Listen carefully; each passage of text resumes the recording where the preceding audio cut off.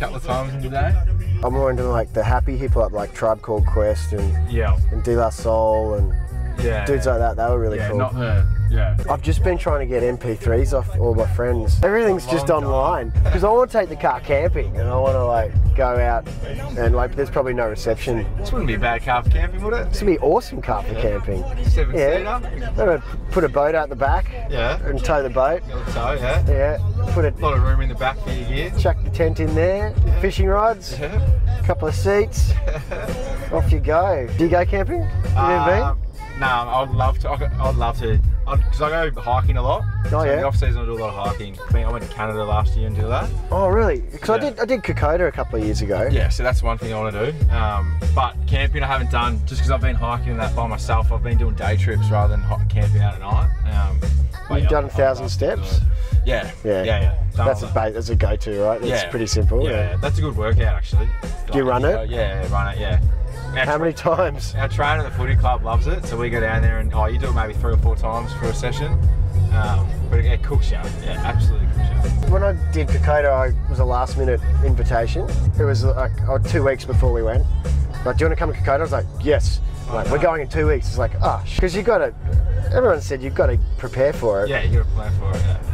But what was I, like 35, and I'm not a professional footballer, but I was fine. You were fine with it? Yeah. It was one of the hardest things we've ever done. Yeah. And like there were some like 45-year-old guys who really did it tough. We had 2 guys get chopped out. Okay. So it can get serious for unfit people. That absolutely. I had this real awesome peak I could have climbed in Colorado last year.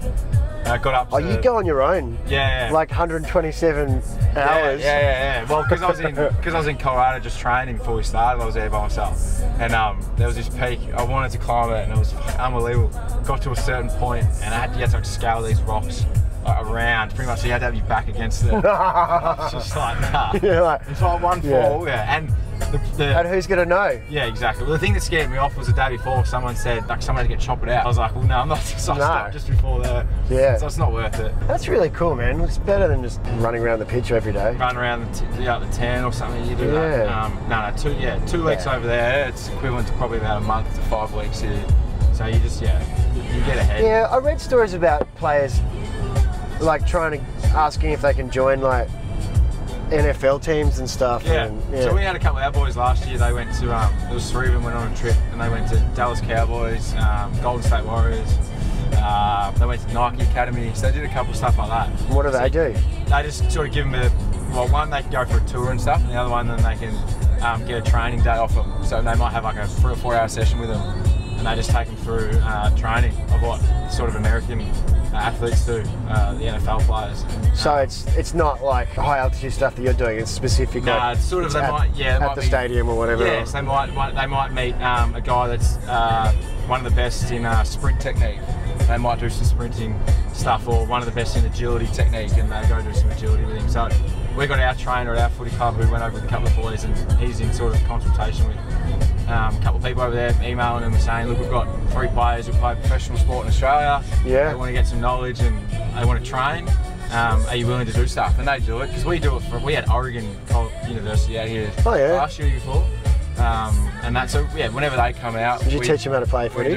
We try and teach them how to play footy and all that kind of stuff. Could they pass and kick? No, they can't. They hold the ball at the end of it, so it's like an NFL. Because they want to throw it, they'll spin it. That and like the punting of the NFL ball, so they can't.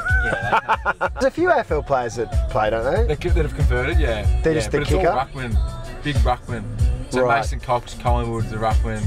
Jason Holmes from America's a ruckman. And what posse are they in gridiron? Oh, they're probably more basketballs even. Probably. Yeah. I don't know about. Well, gridiron, I'm not sure. Maybe probably a big tight end, big offensive lineman kind of thing. I know there's a few like leagueies and union boys that are just the place kicker. Yeah. See, Can you imagine that, getting paid $1 million a year just to go on, kick it, and then run back off again? You're good kicking rugby, because they do place kicking. You can convert it to the NFL, I reckon. Yeah. But Aussie rules are such a different sport. We haven't really got a type of player that could probably play. Like you saw Jared Haynes play in the NFL. Because he's that running back type.